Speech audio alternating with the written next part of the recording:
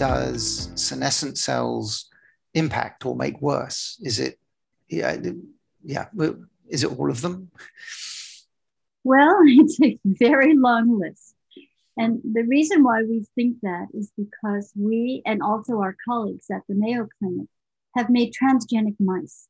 So they have a genetic mechanism for killing senescent cells. So this is not a drug that people will take. It's a transgene. But these are very powerful mice because you can cross these mice now to all the different models of different age-related diseases. And now ask, if you do eliminate senescent cells, what happens to the disease? So I have a list, which I've stopped updating because every 2 weeks, there's a new disease added to the list. And they range from things like neurodegeneration, Alzheimer's disease, Parkinson's disease, osteoarthritis, macular degeneration, cardiovascular disease, cataracts, type 2 diabetes. The list goes on and on and on.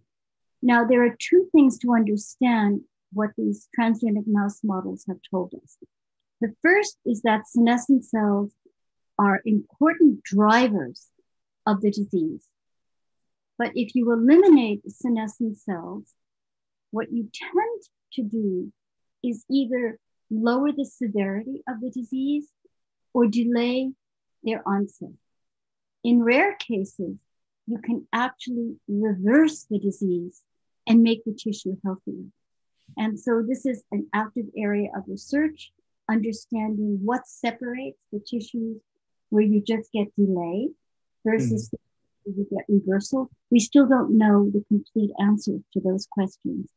But from the mouse models, this list is really impressive. It's most of the age-related diseases we can think of.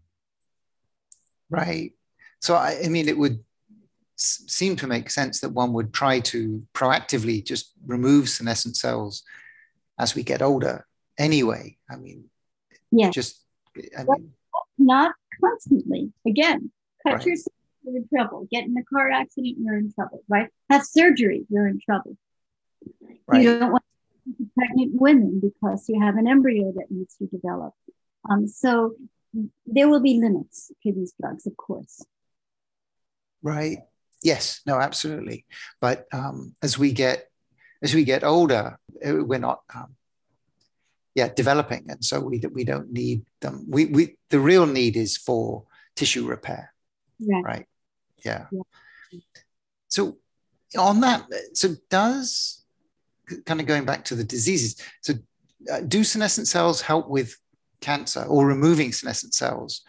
Would it help once you have cancer? Would removing senescent cells help, do we think? Possibly. So there are examples where the presence of senescent cells, because of what they secrete, can actually feed a cancer. And also, and even more importantly, enable a cancer cell to metastasize. So most people do not die of the primary tumor when you're first diagnosed with cancer. Frankly, the best cure is cut it out. And that's what surgeons try to do. And if it's very early stage, that is usually a cure. The problem is most of the time it's a little bit later stage.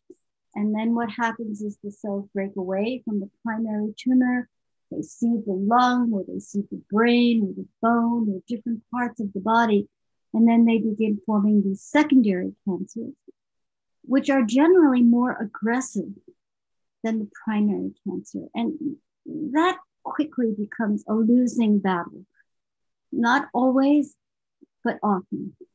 And so the idea would be to try to eliminate senescent cells as early as possible, because they can fuel this morphing of cancer cells into more aggressive phenotypes. And, we don't know if Senolytics will help. We hope they will, but that has not been tested. But I will remind you, one of the great therapies for cancer now that's being developed is immunotherapy, right? You develop ways to get the immune system to selectively attack the cancer cell.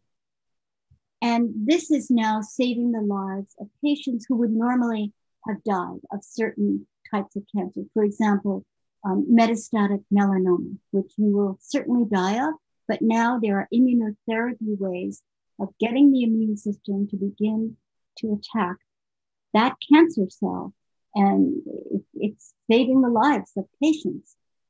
But there are complications because now the immune system begins attacking things it normally would not.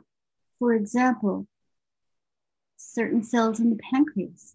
So one of the complications of certain immunotherapies is what we call type 1 diabetes. So most elderly people develop type 2 diabetes. Type 1 is the type you're born with, where basically you have a defective pancreas, and it's usually because your immune system has attacked those pancreatic cells. Now, you can live with that. You take insulin shots, or you have a patch that delivers insulin when you need it.